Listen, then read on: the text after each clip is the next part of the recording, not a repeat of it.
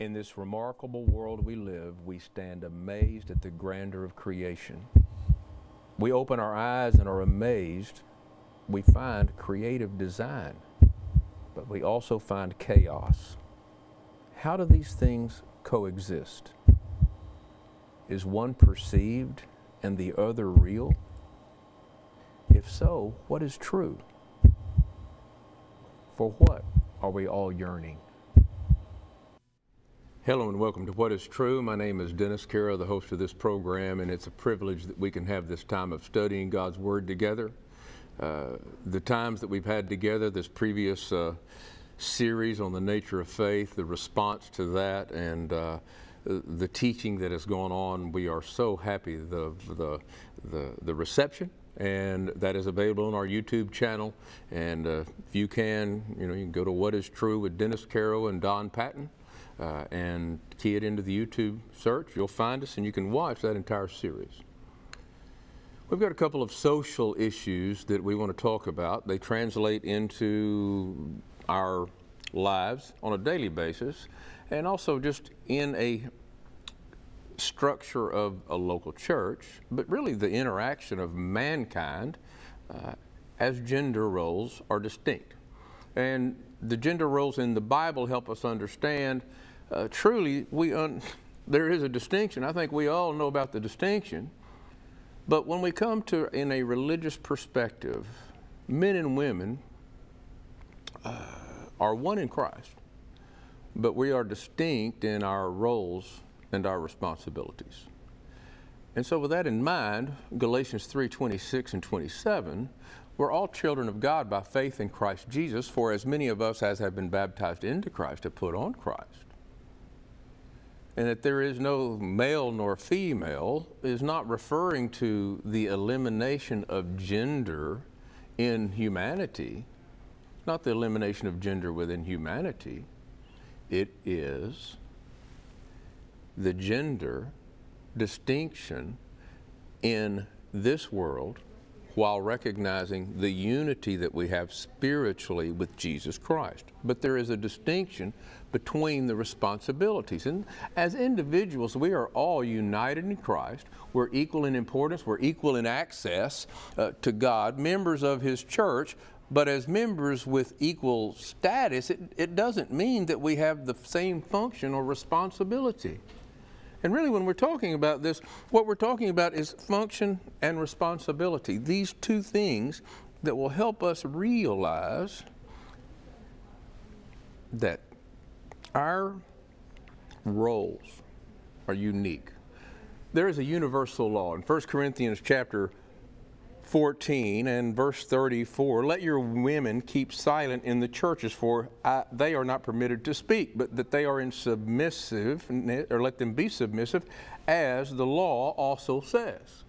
So we have a universal law, and we want to look at that as we try to understand the distinction of roles and responsibilities. For we see that in Galatians chapter 3 and verse 16 that you have a statement there that makes, he shall rule over you. And with that being said, that presents a bit of a problem, doesn't it?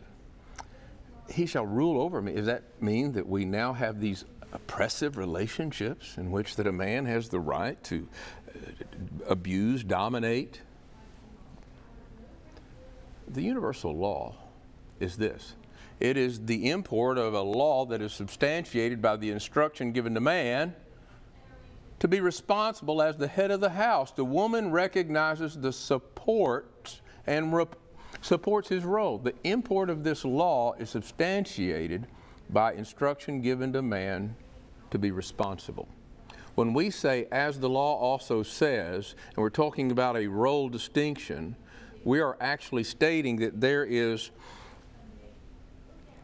a law that God has established that man must accept. Sacrificial love, Ephesians 5:25, in the sweat of your brow. In the sweat of your brow, you will labor. Now this is the man working. Then we have in the statement made in regard to 1 Timothy 5 and 10 and 14, childbearing, the desire toward her husband. And he shall rule. And then she is managing the house. So we have a very clear picture of one ruling, one managing. And how this is going to work together will be seen in the recognition, first of all, that there is a distinction, one in Christ, but distinct in roles and responsibilities. There is a distinction in roles and responsibilities. And this is true throughout our culture. However, there are some efforts that we engage in our discussion that oftentimes become misunderstood. And I want to make it very plain here that this subject is not simply about those who should submit and refuse, but is equally shared by those who ought to lead and will not. And I would say that the application of leadership properly brings about the willful working together of others. It's not just submission that brings strife, but leadership as well. Just as we sin willfully when we refuse to submit as we should to a circumstance that we should be working within, then we sinfully refuse to take responsibility as we should, and there is the same thing. The problem. The husband must accept headship. Husbands, love your wives just as Christ loved the church and gave himself for her. So the husband ought to love his own wife as their own bodies. He who loves his wife loves himself, and no one ever hated his own flesh, but nourishes and cherishes it. So it's this self-esteem issue. Well, not arrogant. What we're talking about is the willingness to step up and accept the responsibility. And in the same way, we have a wife recognizing the role of her husband. And that's the context that we find in Ephesians chapter 5, 22 and 23. Wives, submit to your own husbands as to the Lord, for a husband is the head of the wife. Oh, there it is again. No, listen, the husband is responsible to care, provide, lead, help. As the wife helps, we'll see how that continues to work. And then all of us, if you read Ephesians 5 and you know that passage and how we use it, and my wife becomes a little tired because I quote Ephesians 5 when it applies to her, not reading my part. Ephesians 5, though, when we see in verse 21, submit to one another in the fear of God. Now, this is an action of free agency. This is, it describes voluntary attitude of giving in, cooperating, assuming responsibility, and carrying a burden. Carrying a burden. Now, don't think about that. Now, we're saying responsibility, and we are saying carrying a burden. Submission. Now, is that a bad thing? Submission is not discrimination. When we talk about submission, this is, I think, where the rub might come. It's not talking about discrimination in any respect. It's talking about order, so things can be performed or done in appropriate manner. But when you look at that in 1 Corinthians 16, verses 13 through 17, and Romans 16, verses 1 through 6, where the operation of the church or the functioning of the church is going on, what you have in that is simply that those that are working together, and he gives us a description. I'm glad at the coming of Stephanas and Fortunatus and Achaia, for what was lacking on your part they supplied. These were men who were making sacrifices. Were they leading or were they submitting? Well, both. And we're going to see that also in how that sometimes submission becomes leadership. Not in the sense of usurping authority, changing roles, or having to switch hats. We're just talking about how that God has designed it so that these things can work out and work together. Romans 16, 1 through 6 we'll also talk about, because there you have individuals, women, men, working together in the function and the work of the church. But submission is not discrimination. In 1 Peter 3, 1 through 7, that entire dialogue about a wife being submissive to her husband to those who do not obey the word, that they, without a word, might be won by the chaste conduct of their wives. Now what happens? They're being submissive, but what are they doing? Leading. The husband is being disobedient. By her disposition, this spirit that she possesses, she's winning her husband. She's leading him to Jesus. So we must quickly move. This is a pretty exhaustive lesson for a short period of time. New Testament application of Genesis 2 and 3 in regard to the established order. Because we have in 1 Corinthians 14, 34 through 35, let your women keep silent in the churches, for we are not permitted to speak, but they are to be submissive, as the law also says. And if they want to learn something, let them ask their husbands at home, for it's shameful to a woman to speak in church. So have we suddenly suspended a woman's ability to sing or to pray? No, what he's saying is there's 3 times mentioned, and that was if there's no interpreter present. If there's no interpreter present in verse 28 of 1 Corinthians 14, when it's giving the dialogue, if there's no interpreter present, the gifted tongue speaker must be quiet. This is when the tongues existed in the first century, these miraculous spiritual gifts, even they had to be controlled. Another speaking, somebody else talking, hold your peace. And then we have in verse 34 through 35, women keep silent. This is talking about order within the church. And it's not just to women. It's talking about even to an individual that would be gifted with a miraculous spiritual gift, but there was no interpreter, to be quiet. It doesn't imply a woman cannot worship God in song, nor does it imply that a woman cannot confess her sins to Christ and confess Jesus Christ. What we learn is every woman praying or prophesying, 1 Corinthians 11:5, with their head uncovered, that's reflecting a rejection of authority. And then in 1 Corinthians 14:34, let your women keep silent in the churches.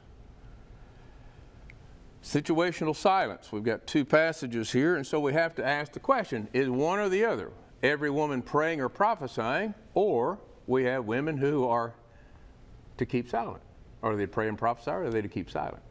And here is an explanation that will help us all. Take this full screen for just a second, Steve, if you can.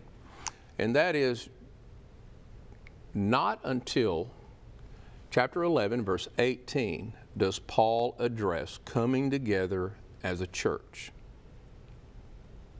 The Lord's Supper, the regulation of speaking in tongues, including women speaking, the collection for the saints.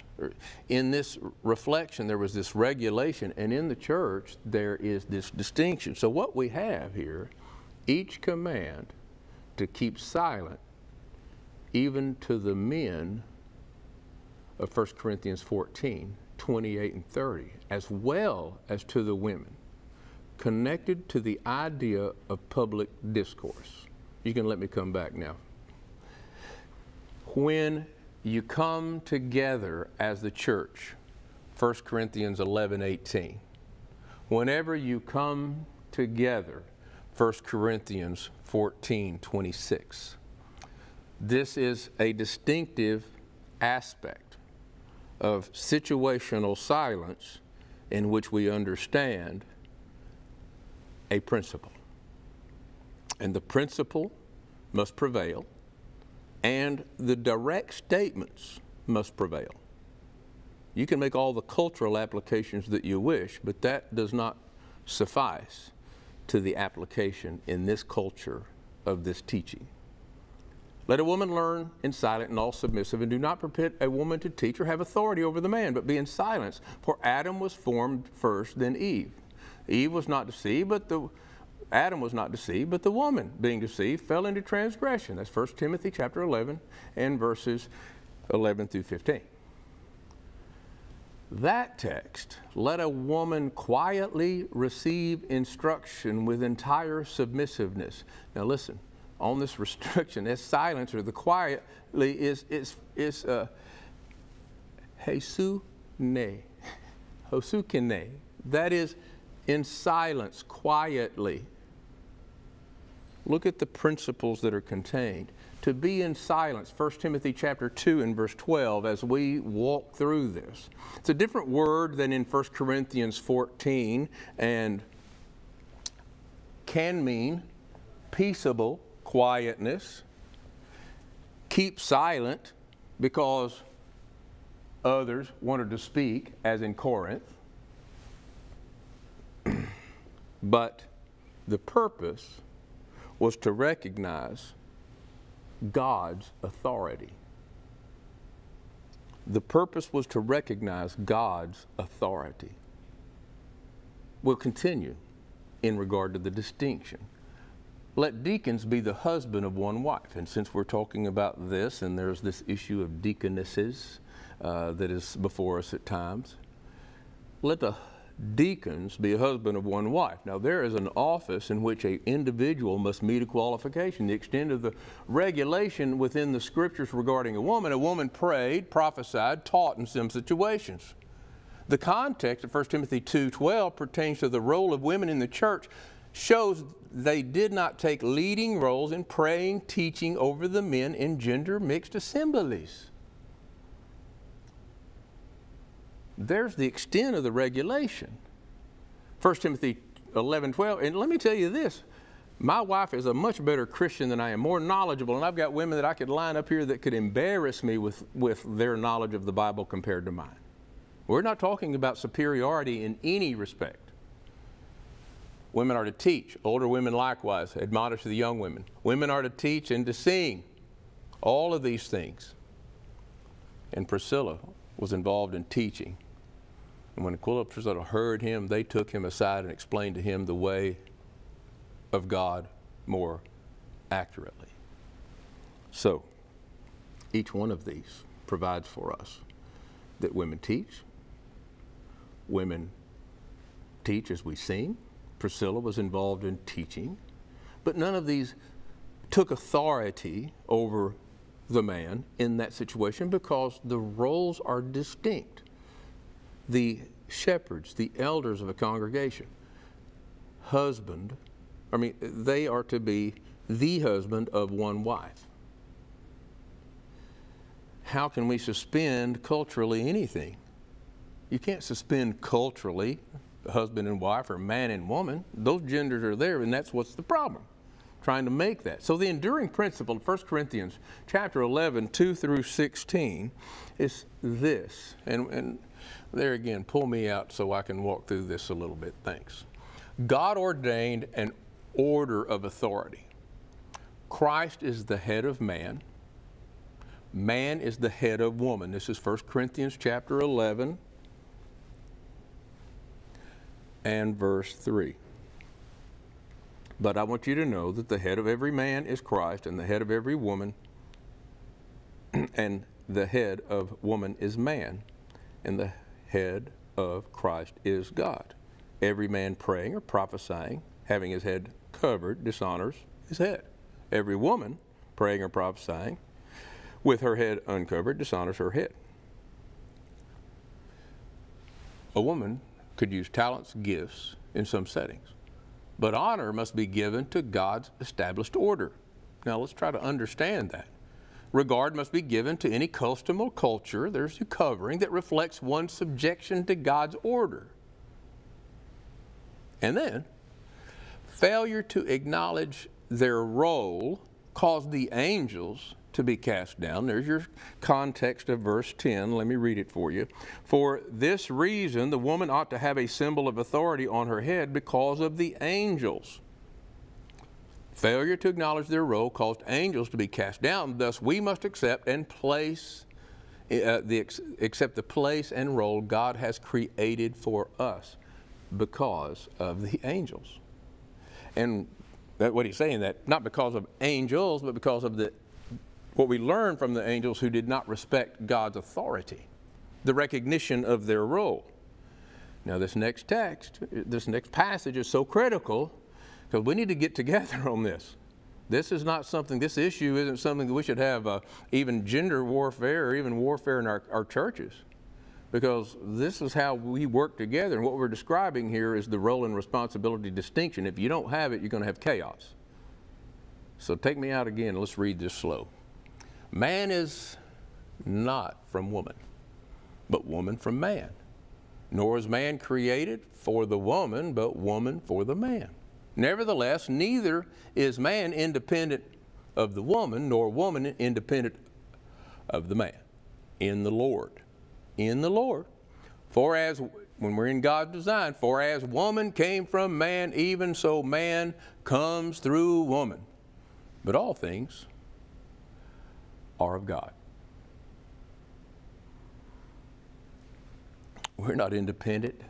There's not some race superiority that's going on here. We are one in Christ. We are distinct in our roles and responsibilities. One in Christ and distinct in our roles and responsibilities. This is what is true in regard to understanding who we are and where we are in Jesus Christ. When we profess that we have faith in Jesus, then we must come to this place in which that we are submissive. Yes, all of you be submissive to one another. And it looks like this. Husbands likewise dwell with them with understanding, giving honor to the wife as the weaker vessel, as being heirs together in the grace of life, that your prayers be not hindered. Men must take the role. And we live in a society that has caused many tragedies. And I want to say this about the things that we have discussed. When we enter into our relationships, man and woman, and we begin to say things in regard to our existence or our attitude toward gender, I don't need him. I don't need her. Oftentimes those are the words that you hear when there is things going wrong. That can be in a family, that can be in a church. And we are faced with a crisis in our country. It's not new, and we will address it in our next study. It has to do with identity crisis. But we're talking about this for gender roles for men and women and the performance of it. But listen to what would have happened to our children. If we begin to say to one gender or another, I say, I don't need her anymore. I don't need a woman. And I have a son or I have a daughter. And my daughter hears me making that statement regarding that, and her knowing that she will be there, what kind of identity crisis might I be creating in her mind? And so this subject and the importance of recognizing this authority, when we say this authority that comes from God,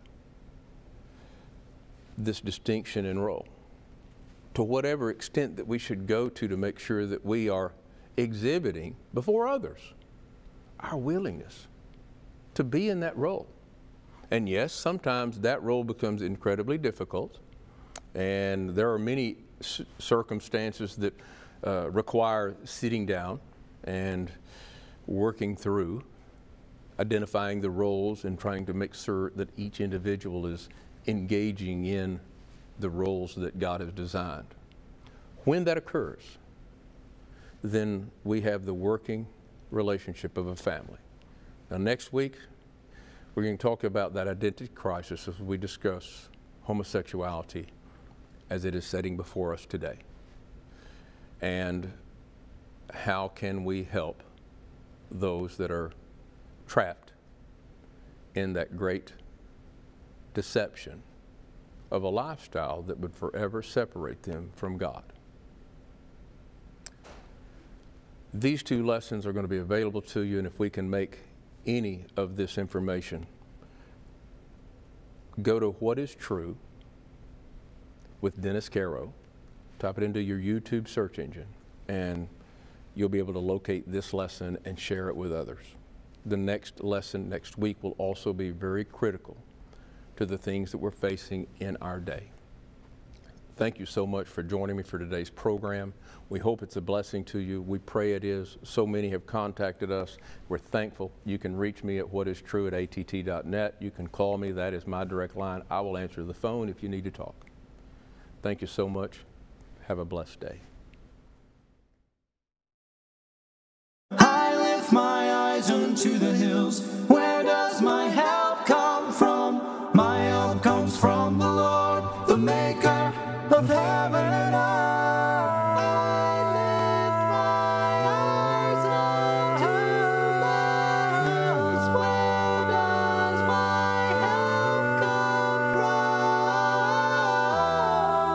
from? I'll praise you in this storm, and I will lift my hands.